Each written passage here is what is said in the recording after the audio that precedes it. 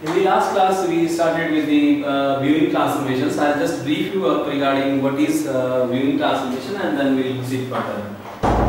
Today's topic though is related with the clipping in 2D, and presently we'll start with the few fundamentals in 2D viewing, and then we'll continue with the present day work.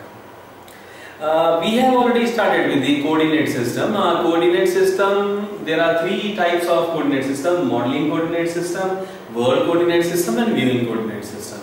Now let us go through them one by one. The modeling coordinate system identifies the shapes of the object and it is attached to the object. Therefore, MCS moves with the object in the world coordinate system. World coordinate system identifies locations of the objects in the world in the application. Viewing coordinate system defined by the viewpoint and view side. Now let us try to find out what do we exactly mean by these definitions. Let us talk about the first thing, modeling coordinate system. Now the term modeling coordinate system, whatever the object that we see in the real time world, that is say if we see an object, a car is moving or a car is there, we will try to identify the oval shape or circular shape or spherical shape or rectangular. We will classify the objects with the help of some mathematical values and mathematical functions, and they fall into the category of modeling coordinates. Now modeling coordinate means you try to figure out the relationship between the real time object and that of the real time mathematical object. Now in the case of world coordinate system, this tells us about the location of the object. For example, I am standing, we are in the northern hemisphere and in India, and this is a particular latitude and longitudinal position is there. For Udaipur also, specific longitudinal and latitudinal values are there that we have to note down. Now in this viewing coordinate system is defined by the viewpoint and the view side. Now if we are taking up a camera and now the object that we see in front of us will be captured, but only the area which is visible is brought down or scaled down for us. So that we will see subsequently how this is happening here in the next set of slides. We'll start with the first one, viewpoint and view side here. Now this is the viewpoint, this is the eye here, and it is able to see, this is the three-dimensional thing. You will find that this is the view side. Now the person is looking at this object in this direction, and this is the world coordinate system. Now in the world coordinate system, this is the modeling coordinate system. The object is lying here, and this is the particular type of shape which is also known to us. Now if you see the next diagram, you will see that in the world coordinate system, we have the viewing coordinate system and the modeling coordinate system. Now how they are defined, let us see. The viewpoint, the eye is available here. You will look at this side, and this is x, and this is y, and this is z. All these directions x, y, and x, y, and z. Here you will find this is z. This is the viewing coordinate system here. Viewing coordinate system. And here this is the modeling coordinate system. If this is the object is modeled around this particular coordinate system, and this is the difference between these three. Now the projections on the screen, parallel projections, you will find that there are two types of projections. One is perspective projection and another one is the parallel projection. And if you see the perspective projection here, this is the viewpoint here, and we are able, the eye is placed here, viewpoint, center of the projection, and this is the parallel projection here. You will be able to see, and now you will make a comparative difference between them. Parallel projection preserves the actual dimension of the shapes of the objects, preserves parallelism, and angles preserved only on faces parallel to the projection plane. Orthographic projections is one type of parallel projection that we have to understand here. This we have already done. I am just going through fast because we have already discussed this in the earlier class. And doesn't preserve parallelism. Now perspective projection, we see that the rays are projected onto a particular point. They are not parallel in the case of perspective. So here you have to understand this. Actual dimension of the angles of the object, therefore shapes deformed. Shape is deformed here. And popular in art, classic, painting, architectural design, civil engineering, not commonly used in mechanical engineering. And next. the world coordinate area selected for display is called a window, and an area in a display device to which the window is mapped is called a viewport.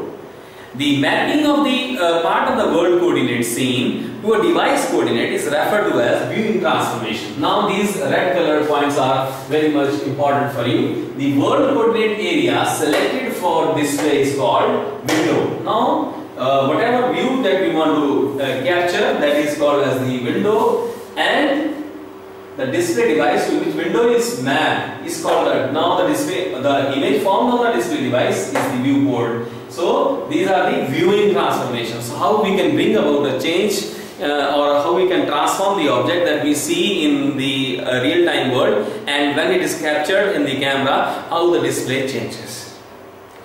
So transformations between coordinate systems. First of all, there is a modeling coordinate system. Whether the object is round, rectangular, whatever, it is mentioned here.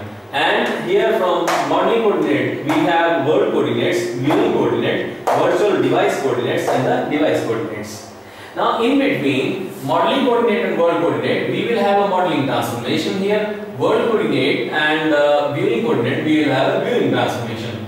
And then we have virtual device coordinate, that is the projection transformations, and finally we have the device coordinates, how the object will appear in the device. So 2D viewing transformation means you are transferring the modeling coordinates, constructing a world coordinate scene from the modeling coordinate transformation. World coordinates, convert the world coordinates into viewing coordinates, and then transform the viewing coordinates, normalize. Now you have to normalize in the range of 0 to 1 and normalize coordinates, and map the normalized coordinates to the device coordinate. Here your camera will be there, so it is projected onto the camera. Now in this particular case, normalization and viewport transformation, first approach. Normalization and window to viewport transformations are combined into one operation. Viewport range can be in between 0 to 1, 0 to 1. Clipping takes place between 0 to 1. Second approach, normalization and clipping takes place before viewport transformations, viewport coordinates. So all these things we have already discussed in the previous class. I am just revising these things. Now in this particular case, if you find there, this is the point here, and now we have taken up a clipping window. Now in this particular clipping window, this is Y window minimum, Y window maximum, X window minimum, X window maximum. This is the dimensions of the window, or the coordinate description of the window, clipping window rather. And now this is the point given here in the world coordinate system. This is the point XW, YW. Now we want to see it in a normalized viewport, how this point will be transformed. Now if we see here, this is the viewport coordinate system, X view V minimum and X V maximum, Y V minimum and Y V maximum here. Now this is the point here, it is brought down to this X V and Y V. Okay, so we have to see how this normalization takes place in this point particular, X V minus X V minimum. That is this particular point, XV minus XV minimum divided by X maximum minus X minimum. This is the value, which is equal to XW minus X minimum, XW minus X minimum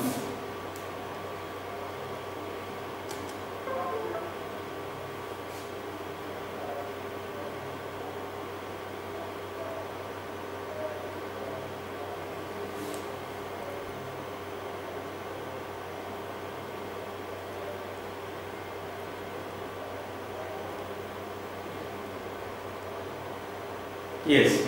Now this is XW minus XW minimum and YV minus YV minimum, YV and YV minimum, and this is YV maximum here.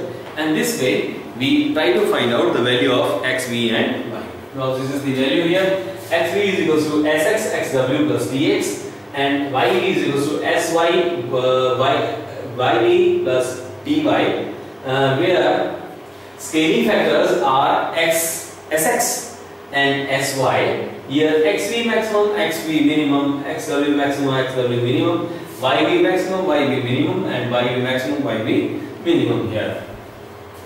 The translational parameters can be calculated here. xw maximum by xv minimum, xw minimum, xv maximum, and here xw maximum, xw minimum here, and the dy parameter is yw maximum, yv minimum minus yw minimum yv maximum. So differences here.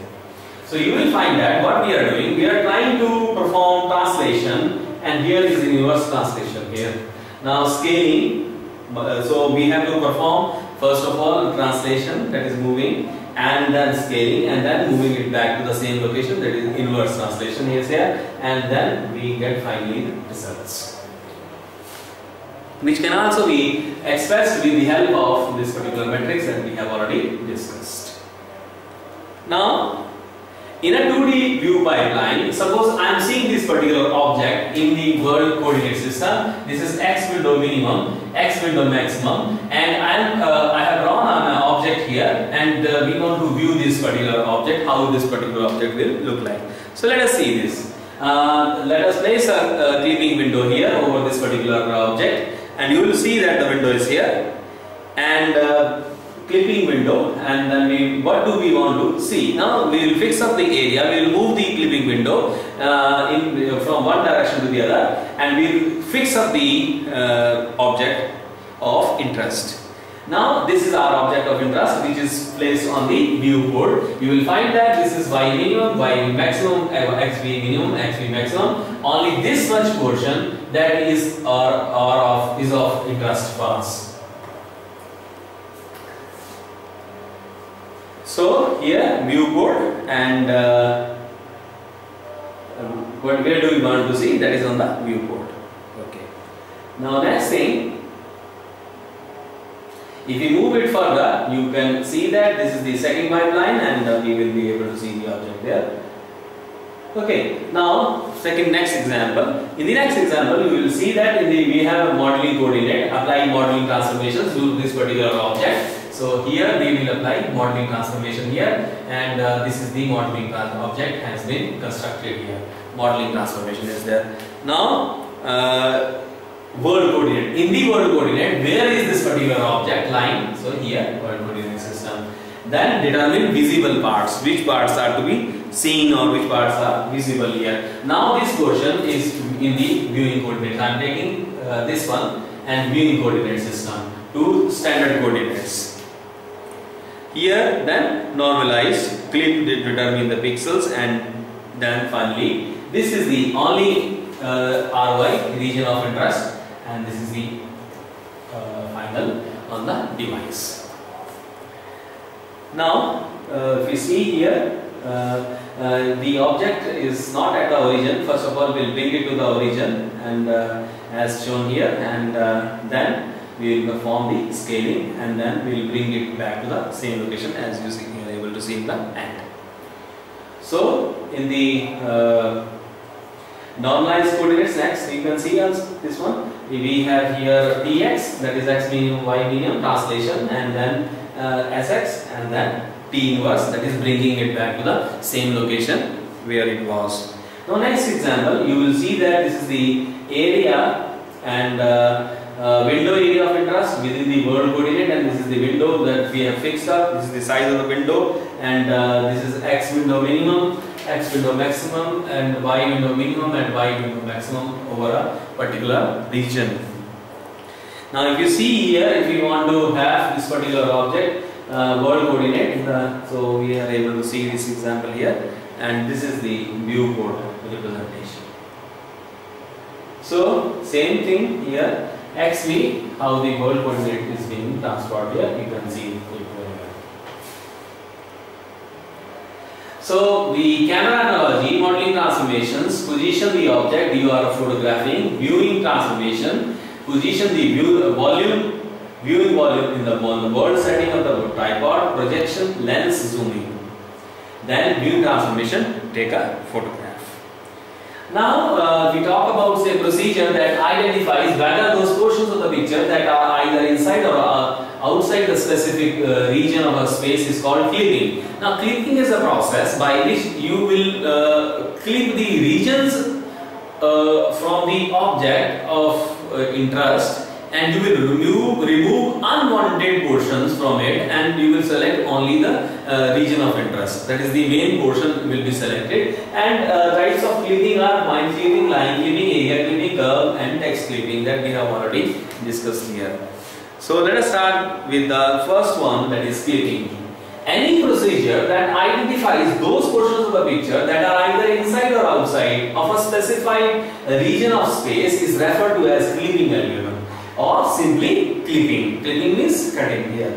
So the region against which the object is clipped is called a clip window. Clipping refers to the removal of the parts. Now, suppose this is the window here, you will see that this is the window and this is the object of interest here. Now, this portion is outside the window, this portion AB is totally outside, and this region is also outside. So, we do not want them, we want only this region. Say this, this, this, and this, and this, and this. That's it. So, how do we go about clipping it? There is also a question, what primitive types can be clipped? We will consider line clipping, polygon clipping. There are two types of clippings. We will be considering line clipping and polygon clipping here. Line clipping algorithm takes as input two endpoints of a line segment and returns one or more line segments. A polygon clipper takes as input the vertices of a polygon and returns one or more polygons. There are several clipping algorithms. We will study Cohen-Sutherland line clipping algorithm to learn some basic concepts. Now, if you see here, there is a point here, and W1, X1, WY1, WX2, WY1. So here we have a point, and then this is just the point clipping. Let us try to understand how this is working here. Suppose we have got a point X and Y. These are the window boundaries. X value should be greater than window minimum, and it should be less than window, less than or equals to window maximum. Similarly, the value of Y should be greater than Y window minimum and less than equals to the Y window maximum. That is to be understood. This is the major point of a point clipping. In a point clipping, we try to put the point inside the window according to certain set of rules as mentioned here. X lies in between X window minimum and X window maximum, and Y lies in between Y window minimum and Y window maximum here. And where the edges of the clip window are X window minimum, X window maximum, Y window minimum, and Y window maximum here. They can be word coordinate window boundaries or view boundaries. One of the four inequalities is not satisfied, then the point is clipped or not saved for display. That is what I have discussed. So, if you are not falling into that particular boundary, then you will not be part of that particular window. No selection will be made. Now, let us go further. From point, let us go to the line.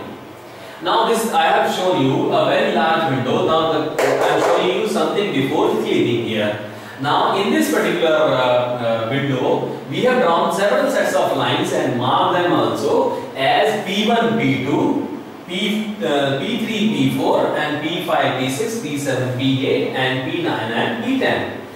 You will find that the lines P3 and P4, P9 and P10 are totally outside the window.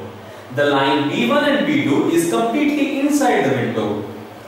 Line P5, P6 makes an intersection with the clipping window boundary. Similarly, line P7 and P8 makes intersection at this particular point and at this particular point in the clipping window. So, the final result of this will be, after clipping, only this much portion of this line, this much portion, this is already completely inside, and this was partially inside and partially outside. So therefore, this portion is selected for the from this particular line. Let us start with the clipping algorithm. In the clipping algorithm, before clipping and after clipping, we are showing here. These are a few lines here. P1, P2, P5, P6, P3, P4, P7, P8, P9, P10, and final outcome is already discussed here. We have marked them as P7 dash and P8 dash because they are the new points of intersection here. Now, in this particular case also, it is a point of intersection, so it is marked as P5 dash. So the parametric equation of the line can be represented with the help of two line points x0, y0 to x and yn can be represented as x is equal to x0, u xn minus x0, y is equal to y0 plus u by n minus y0, where u lies in between 0 and 1. This is the most important point because u has to lie in between 0 and 1, then only you will be able to draw. So use to determine the parts contained in the clipping window. So let us see. Let us start with the Cohen-Sutherland line cleaving algorithm. In the Cohen-Sutherland line cleaving algorithm, intersection calculations are expensive. Find first lines completely inside or certainly outside the cleaving window. So first task is to identify manually the lines. Then apply intersection only to undecided lines. Okay. Then perform cheaper tests before proceeding to expensive intersection calculations. Now, in this particular case, first of all, you have to identify which of the lines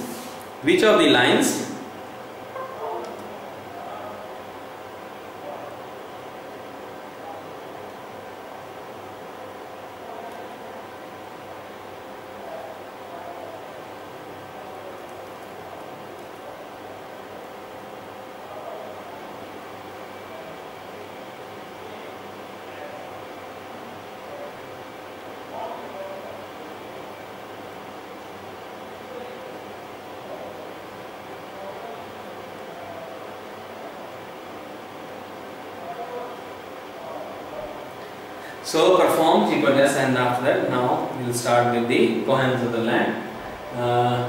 Assign code to every endpoint of the line segment. Border lines of the cleaving window divide the line into two halves. A point can be characterized by 4-bit code according to its location in the half planes. The location bit is 0 if the point is in the positive half plane and 1 otherwise. Code assignment involves comparison and subtractions. Completely inside or certainly outside tests involve only logical operations. Let us see the diagram here. Now, if any line which lies completely inside, as in the earlier case, it was lying completely inside, the code will be this one. And if it is lying on the right hand side, it will be this bit is marked, and if it is lying at the top, this bit is marked. And then these two bits are marked. Here in this bit is marked left, and then here this is 0 1 0 1 for this particular thing. 0 1 is the bottom, and for this 0 1 and then bottom and left. This is left, and this is for bottom. So here this is bottom and right. For right. So lines that cannot be decided and intersected with the window border lines. Each test clips the line and the remaining tested again for full inclusion or certain inclusions until the remaining is either empty or full contained. Now let us see the example here. Now if you see this particular line, this is the line here, and we are extending the boundary here. If you see, this is the boundary and this is the boundary here, and the line is making intersections with the cleaving window P2 dash and at position P1 dash, and you will see another line P. This line is also making intersection with the extended line, not part of this particular window. So we can identify the code here. This is the code here for this particular thing, but this is the code for this particular thing, this point, and the code for this region is this one, and if anything is lying here, it will be this one. So this we have to identify this intersection point and this intersection point here in this particular case. Now the next algorithm, that is called as the Lang-Wasky line clipping algorithm. We have to test the undecided lines in Cohen-Sutherland for more completely defined clipping window by intersection half planes. Here it is slightly better than the Cohen-Sutherland line clipping algorithm. Let us see how this is functioning here. This is the parametric method of writing the equation, and in this particular thing we have to find out the this is the method of finding out whether the point is lying inside or outside, and then we have to find out P1 x0 minus xn, Q1 x0 minus x window minimum, P2 xn minus x0, Q2 x window maximum minus x0, and P3 y0 minus yn, y3 Q3 y0 minus y window minimum. P4 yn minus y0, Q4 y maximum minus y0. So after finding these values, we will have to decide which portion of the lines is to be clipped. In the inequality, UPK less than equals to QK, and if PK is less than 0, the traversal from x0, y0 to xn by n by increasing u from minus infinity to plus infinity as shown here. The intersection, now here, intersection of minus infinity to infinity, extension with the kth order, we have already found out the values of mu is equal to qk upon pk. So here we calculate the u and u, that is the u minimum and u maximum. Here it is u minimum and u maximum, and for k values 1, 2, 3, 4, and pk equals less than equals to 0, less than 0, u0 is calculated since progression is from the positive half planes. If pk is greater than 0, u&d is calculated. These are the few important rules we have to remember. This rule and this rule, this portion. And u0 is the maximum, and we have to find maximum among 0 and all q by pk. Mu and is the minimum among 1 and q pk. This is the feasibility here, and we have to find out here this one. Then next, notice that the qk upon pk doesn't need actual division since comparisons of q dash and this one. So let us take the this one summary. We have to find out this x is equal to x1 plus mu delta x, y is equal to y1 plus u mu delta y, and we have to check mathematically this value u x1 plus u delta x should lie in between x minimum and x maximum, y1 plus u delta y should lie in between y minimum and y maximum, and then we have to rearrange these things. Now let us see the example here. I will solve the example, one such example. Now if you see the example, let us draw a line, say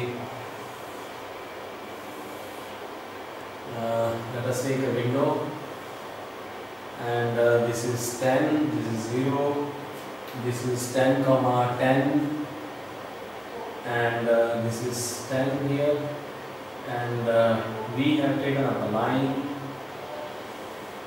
and this is minus 8 comma 2, this is 2 comma 14, and here this is your P0 and this is your Pn. Now solving using Yang-Lasky, I'll give you a few steps here. We have to first of all find mu left, mu right, mu bottom, and we have to find out the mu top. So let us see the formulas. We have already calculated with the help of those formulas.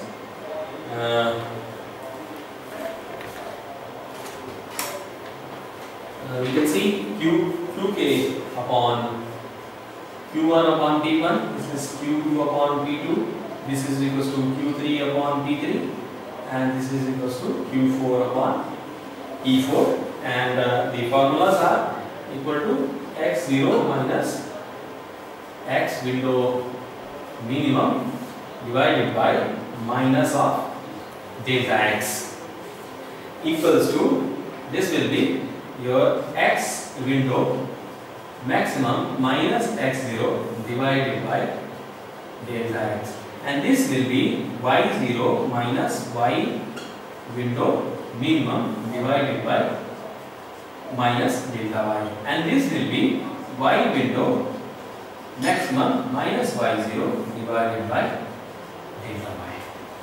Okay, so now from this particular line I will try to solve this. You will find that this is x0 and y0. So here minus 8 minus of x window minimum. X window minimum is 0 here. So we will put the value here.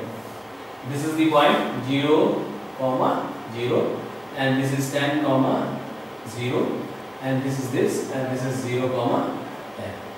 Okay, so here minus delta x. So what is the value of minus delta x? Minus delta x means 2 minus of minus 8 So here the value is minus 8 divided by minus 10, 4 upon 5, and this particular value, let us find out this particular value, 10 minus of minus 8 divided by, we have to find out 2 minus of minus 8, and the value is 18 divided by it is 10 is equals to 9 by 5. In this particular case, we will find out it is 2 minus 0 divided by minus 14 minus 2, and in this case it is 10 minus 2 divided by 14 minus 2. Now how did we get this 14 minus 2? This is 14 and this is 2. Okay. So here in this case it is 2 by minus 12, which is equals to minus 1 upon 6, and this is equal to 8 upon 12, which is equals to 2 by 3. Now we have to observe these values. Now on observing these values, you will find that this particular thing, according to the definition of u less than, u should lie in between 0 and 1. Okay. So here in this particular case, what is happening? This is minimum. This is 0.8. Here in this case, it is mu is your greater than 1, and in this case, it is mu is less than 0. So therefore, it is around about 0.6, and this is 0.8. So we have here mu max. This is max and mu. So these are the two values. Since mu max greater than mu min, therefore the line is neglected. Okay, so it is according to the rule given in the Liang-Barsky system that we have already discussed in the class.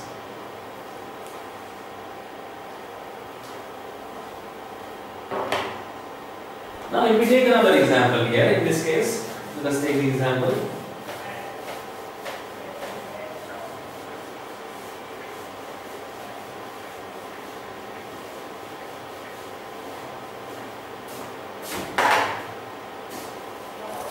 Let us take the example here now. Let us take another example in which we have a line here, and this is the window, and